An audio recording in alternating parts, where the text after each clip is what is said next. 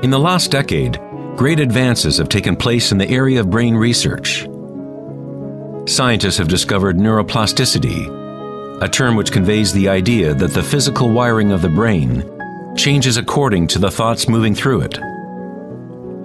As Canadian psychologist Donald Hebb put it, neurons that fire together, wire together.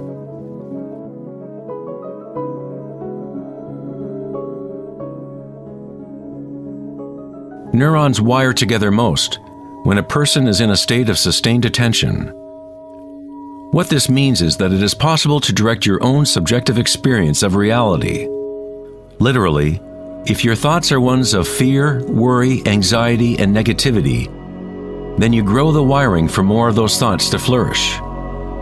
If you direct your thoughts to be ones of love, compassion, gratitude, and joy, you create the wiring for repeating those experiences. But how do we do that if we are surrounded by violence and suffering? Isn't this some kind of delusion or wishful thinking?